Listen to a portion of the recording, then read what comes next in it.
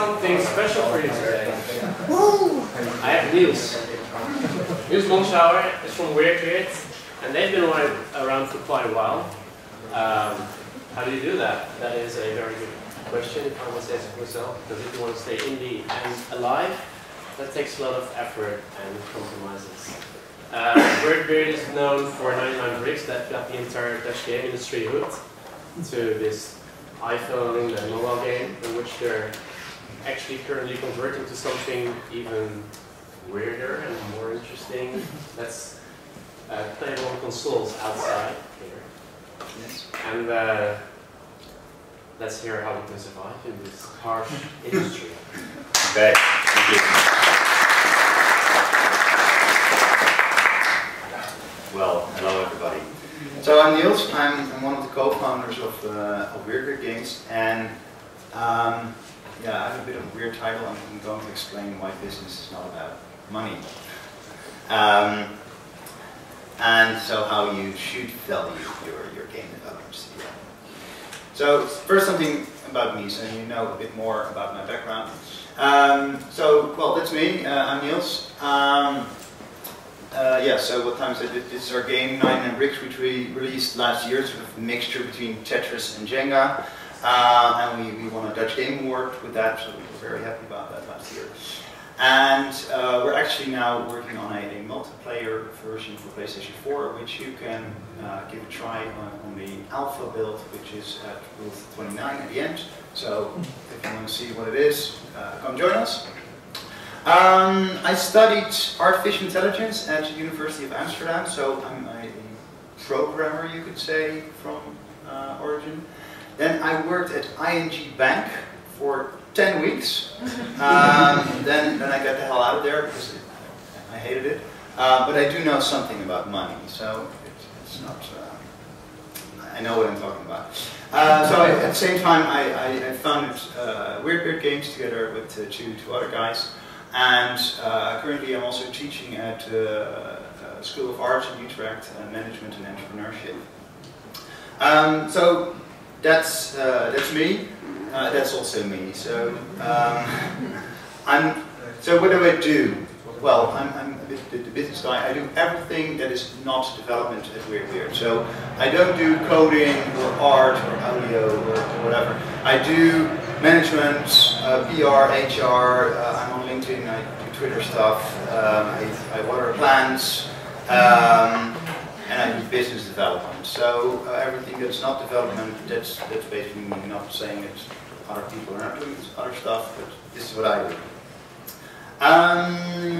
So why am I giving this talk? Well, I've been doing this for 7.5 years now, and at WeirdBeard we were in the beginning, as a starting studio, we were very focused actually on money. Not like we wanted to be rich or anything, but just we wanted to keep it afloat. And that's something I think a lot of starting studios struggle with. And we were actually so focused on being a stable and solid, having a stable and solid foundation, that we forgot about the games at some point, which is not good. And so I started thinking about money and why it's important. And I came to this conclusion actually. As a game studio, it's not about money, it's about creating value in your company. And you want to do that so you can keep making great games. That's your goal. But what is value? Well, when you know what value is, let me start with that, you know if you're doing stuff right in your studio, then you know you have a valuable studio or not, and then you also know how you can improve your studio. You can compare yourself to others, you can learn and try to create new value. Basically, that's business development. Business development is making your studio more valuable. So, why is it not about money? And when it is not about money, then why is everybody talking about money all the time? Well, that's very simple actually. It's easy. It's easy to compare yourself to someone else. When you say, okay, I made $1 million, and then you say, yeah, I made 2 million, then you are better than me. Well, that's not true. I will come back to that later. Some people say you can help to steer your process, to steer your business. That actually is also not true. And money is nice. So, money is a comparison. Well, when you go on the internet and you Google, like, give me the top 10 most successful game companies or whatever, you will get graphs like this, list with, okay, they made so many millions and this and this. But it's actually very hard to find trustworthy data because you only see the success stories and people only tell you, for instance, they give you their sales numbers and they said, oh, we sold 1 million copies. And you look it up and you go to Steam, you see, oh, it's $10 a piece, so that's $10 million. What they don't tell you is that they made 90% of their sales in a Steam sale and that they gave 10% away as a sort of promotion. So basically they made like a tenth of what you would think they did. So it's very hard to find trustworthy data. It's also a very complex way, actually. I mean, it looks simple, like, okay, I made 2 million, you made 1 million. But what about the cost in my studio and your studio? What about the risk I took? I mean, maybe I took a lot of risk. You hear a lot of these indie stories of studios, and then we almost went bankrupt, and then we just made it. When you go to GDC, like 90% of the talk is like that. So we always went bankrupt, and we were crying, blah blah blah, and then we got saved by Nintendo. That's always what happens. That's not how I want to do my business, but it's also maybe not how you want to do it, and you don't hear the stories of the studios who do go bankrupt just before that. It's also a snapshot. Often it's the numbers you see are taken just after the release of a game. What if that's their only game that was ever successful? You don't know how successful the studio really is. And finally, that's actually the most important reason, knowing your place doesn't help you improve. I mean, when I'm at ranked number 100,000, well, then I know that's my place, and that's all I know. So the other one was money to steer. When you would have a store, like let's say you're working at Albertine, then actually you can use money and income to steer your company. Because you can see, okay, in January we made so many sales, in February we made so many sales, and in March we made so many sales. Well, that's all great. And then you can see, okay, we're not doing so well, we have to change something. That's fine. But the game development takes a lot of time. So sometimes maybe you're working on a game for many, many years, and then at the end, when you're done, then you can start selling it. And then you know how much money you made. So during the process of development, the money doesn't tell you anything. So money is nice. Well, that's true. And there are people who have money and there's people who don't have money.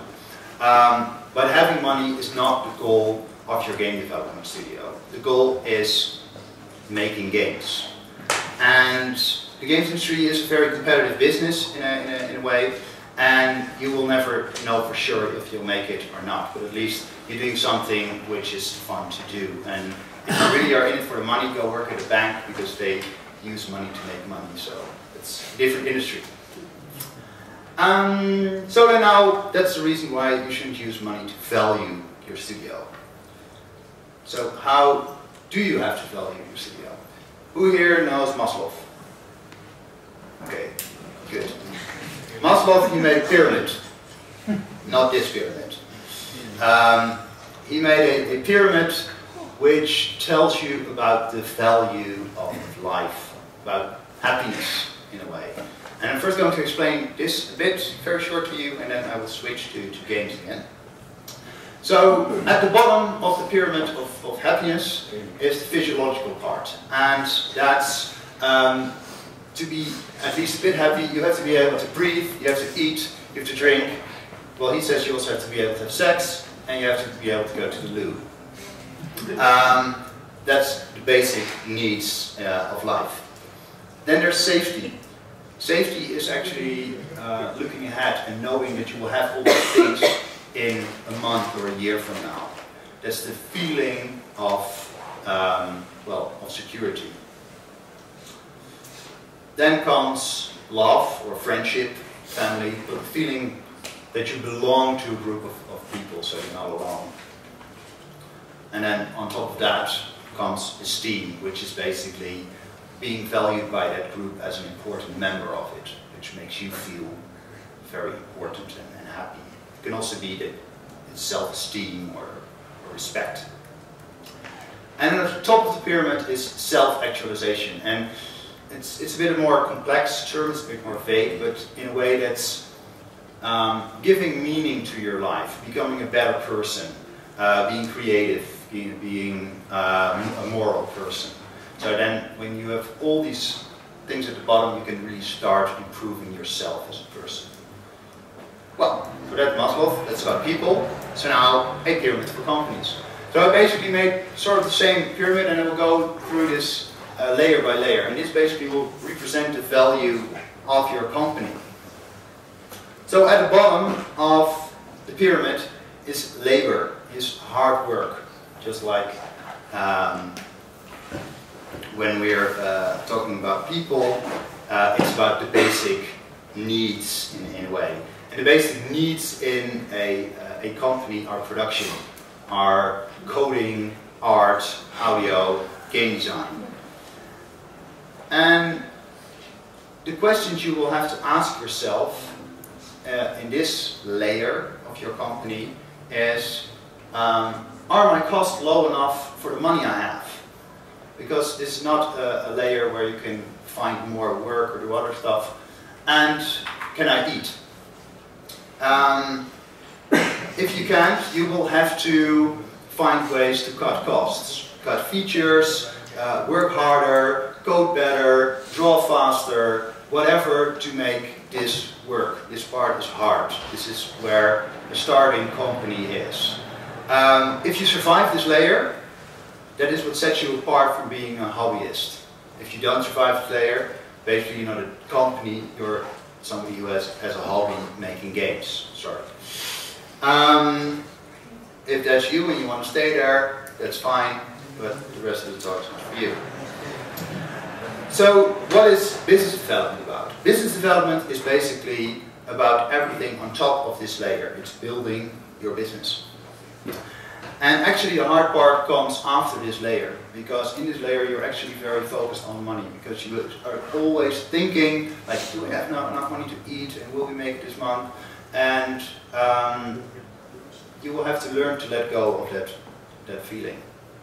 And that's scary, because actually it's a bit counterintuitive. So the next layer is stability. The same as in Maslow, it is looking ahead. It is, will I be able to survive in a year? And it does not have to do so much with money as it has more to do with management. Because do we get stuff done on time? And that's something you will have to learn. You will have to learn, how long does it take me to build this feature? How long does it take me to make this fun? Because in the beginning it's easy when you didn't make it to the deadline, you go in crunch for 2 weeks and the game is done. But the bigger the project becomes, the longer the crunch will become. So when you want to grow as a company, you will have to be able to really get things and stuff done on time. And that can be by improving your process, but it can also be by cutting features or whatever. It's for you to find out how you want to do that. But don't let it always be crunch time. And the other important question is, do we have work to do after this project or after this month? Because there's nothing more expensive basically than people doing nothing. So that is where you have to focus your acquisition and your sales a bit. So make sure you have another project. A lot of starting studios who are working on their first game, they at some point have their first game sort of finished, and then there's the time that it is released, and then they're all working on promoting this game. But actually, before it is released, you should have already started on the next game and start working on that one as well. So try to get that overlap in there. Do you have a heuristic for that? No, I think it's, I mean, what's important is that everybody still has to be able to do this work. And within a company, especially when you grow, you will see that you will have programmers who are still fixing bugs at the the end of the cycle, so you won't have them working on your new project, but your game designers or your concept artists or whatever, they shouldn't be working on your other game anymore. They should be working on the next project. Even though you're like, I'm not sure if I will ever be able to make this project, if I will have enough money to make this project. You will have to, because otherwise you're wasting time after release of your current project. So then comes the next layer, and that's people. And I think for us at WeirdBeard, we were a bit between the stability layer and the people layer for quite a long time. Because we were focusing on getting a stable studio for a very long time. And the trap we fell into is that we started to do a lot of work for hire projects, which were also non-game related. So we forgot about making games in a way. So we were so focused on getting a stable and very well-oiled machine that we forgot on the layers on top. So people, and that is about your co-workers or your staff, your HR department, whatever, but also it's about your peers, so other game developers in the industry who are not working on your project in a way. And the most important thing there is, do I trust these people? And well, it's very easy for yourself to check if you trust people. If you're micromanaging, if you're checking every feature, if you talk about your subordinates instead of more your colleagues, then you're not trusting those people. And you'll have to, because the bigger the games become and the more games you make, the less time you have to focus on small stuff. So you will have to let go of the small stuff. Otherwise you will have to hire someone else to do the big stuff and you stay an employee yourself. But you will have to still trust others to do their job properly. And the other way around as well. Can people trust me? If I say I'm going to do something, will I do it? And what can help you to create a trust is really making stuff very clear, making very clear appointments, making clear contracts, having a clear vision on your product. So then also to measure your peers, it's just very simple. How many people do you know? And how well do you know them? And try to put a number on that. And do I help others and do they help me? Because when you build up that network, when maybe at some point you need an audio specialist, you already know one, you don't have to start looking for them. So really always be working on your network. Then we go to the next layer. And that's about reputation. So in the Maslow one, that was the esteem one. And that's both about your products and about your studio. So in a company you would say that's your PR marketing division and also your networking skills. And questions you would have to ask: how is my product reviewed? Is it reviewed often enough? And can I start working on it? And then the most simple question is, am I famous? And you can actually measure if you're famous in a very easy way. Go to a conference. When more people approach you than you approach, you're famous. And actually just the number of people that approach you, that determines how famous you are. So that can help. I have 10 minutes. So then the top of the layer, and that is the mission. And that's actually one of the hardest ones. That is giving meaning to your company in a way. So why are we here? Why are we doing this? And a mission statement basically describes the reason of the existence for your company. And that might sound very simple, but it's not very easy. Like, we want to make great games is not a good mission statement. Because it doesn't help you make decisions on what you will do and will not do. For instance, when you say, I want to make games that make people cry, then you already know much better which games you will make and will not make. Another example, we all know what a Nintendo game is. Nobody has to explain what a Nintendo game is, because Nintendo, they have a very clear mission statement. So everybody in the company and everybody outside the company already knows what a Nintendo game is, and it helps you not to micromanage. It helps you also make decisions. Okay, I have this great game idea and I have this great game idea. Which one am I going to choose? So important questions here are: well, there's actually only 3 questions. So it's very simple. Do I have a mission? Did I achieve that mission? And am I on that mission? Yes. What is your mission? Yeah, we're still working on that one. Alright, fair enough. I will come back to that at the end of the time question. I really want to finish my story, but if I have time, I will answer that. So that's your mission statement, and that should help everybody within your company to understand what your company is about, and to make the products you want them to make. So this is the entire pyramid again. So labor, stability, people, reputation, and mission. So now it's the question, of course, how are you going to use this as a tool in your company? Well, create your own company pyramid. For each layer, you can create performance indicators. So, for instance, at the stability layer, you could say, well, we want to be able to manage time.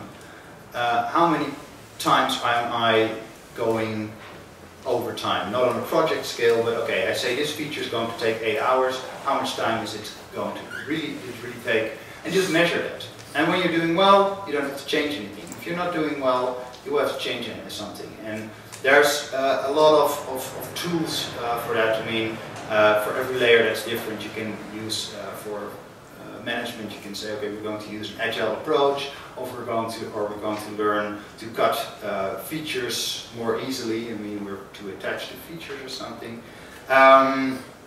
When you say on the reputation scale, I want to have 5,000 Twitter followers, that's fine. When you didn't make it, why did you not put in enough time or effort, or maybe you will have to find someone else to do it if you're not good at it. So start measuring all these things. Discuss everything per layer. Never discuss all the layers at the same time, because it will drive you crazy, but make sure that the layers are connected. You say, I want to be crazy famous, I want everybody in the world to know me. That's great, but it has to be realistic as well. I mean, if you want to achieve something like that, then also your production capability should be huge if your ambition is that big. So make sure you're still working with a pyramid. So when you have those KPIs, check them regularly and use tools or other people to reach those. So to wrap up and to give you a bit of an idea of how it looks for WeirdBeard, this was WeirdBeard in 2008. This is a year after we started, basically. We were talking a lot about our mission, what we wanted to do. We wanted to make console titles with AI, and we had great visions about that. But and we spent a lot of time on that. But actually, we didn't work that much. We were very uncertain what we would do in 2 months from any given day. Actually, I was very happy about myself and my 2 colleagues, so people were great. And nobody had ever heard of this. So, as you can see, when you make this, you're like, well, this is not a stable or valuable company.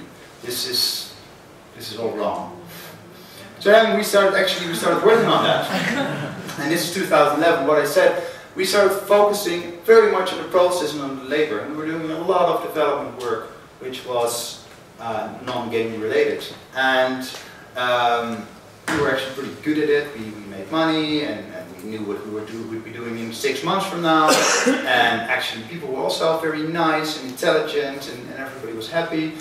But we had no clue why we were doing this, what we were doing, and actually that's also why nobody had ever heard of us.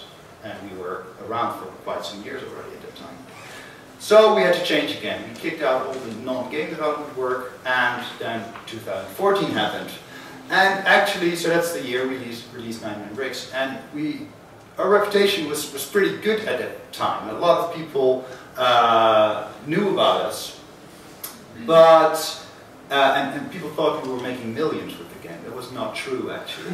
I was also very happy with people, but we were so focused on bringing out that game that we were not able to do enough actual physical labor.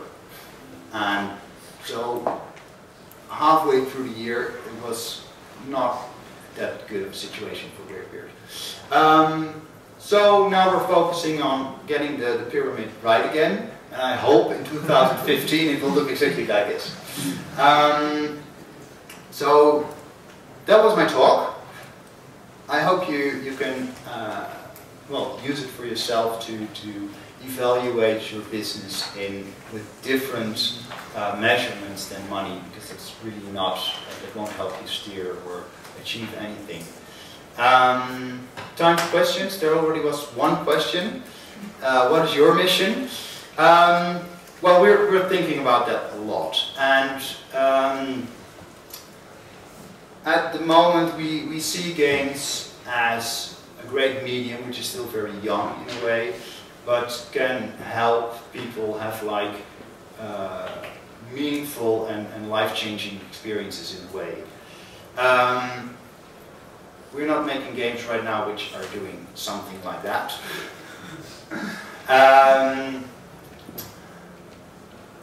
But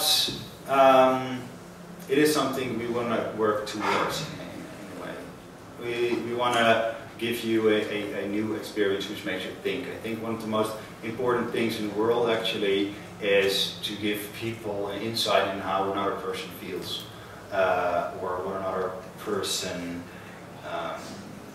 is thinking, and making. If I can make one of my players think about another person, what that person is thinking, that would be great. But it's very ambitious, so I'm not sure if that's our mission statement yet. Other questions? Yes. Have you tried to compare yourself to other companies by trying to make a pyramid of that company, comparing it with your own?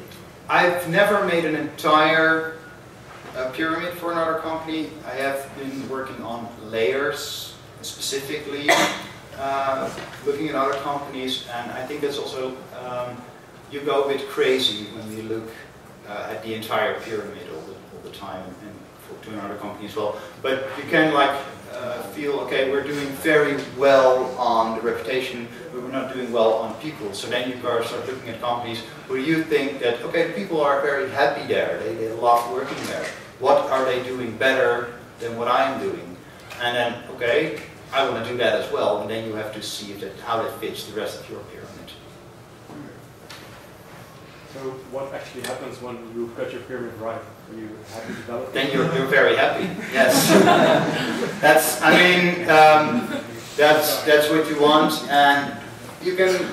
Well, then you can do a lot of things. I mean, you can keep just going like that. I mean, that always have to be more and more and more. We live in a capitalistic environment and world, but you don't have to be a capitalist. You could just keep on going as you're going. You could say, okay, I stop doing this because this is fun, I start a new company. You can also make it grow. You say, okay, we're now doing this with 10 people and we're making one game a year. Let's try to make it twice as big. If that's what you want. I mean, it depends on what you want. I think you need a lifetime to achieve a perfect pyramid. Or actually, when you look at the Egyptians, you need many, many lifetimes to achieve. Or slaves. Yeah, or slaves, a lot of slaves. Okay, I think that was it. Thank you, Niels.